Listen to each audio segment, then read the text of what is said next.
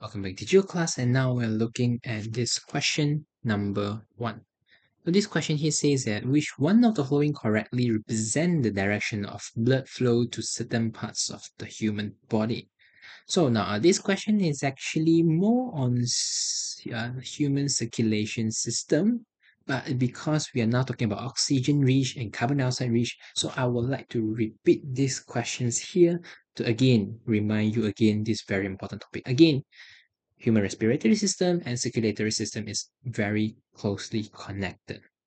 So, I believe you still remember in booklet 3, we learned about this, where we discussed about lung, heart, and other parts of the body, right? And when lung brings in oxygen to our heart, that is where oxygen is really rich in. Then slowly it will reduce. But at this moment, when heart go back to lung, this is where carbon dioxide have the rich in carbon dioxide. Okay, so when we come to this question, it shouldn't be a hard question. So we should know that lungs, hearts, and legs. Legs basically means it's actually another part of the body. So we know that oxygen-rich blood, it must be from lung to heart. Okay, this is where the moment where lung bring in a lot of oxygen. So it should be like this.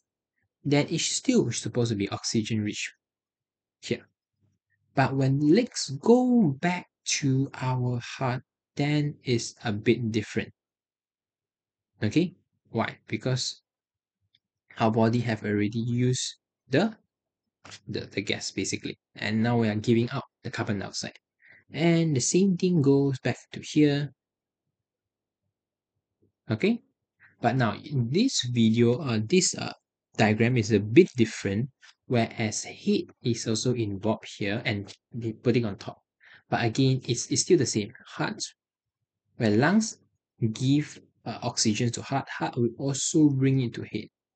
But after head have taken it, then it will be rich in carbon dioxide.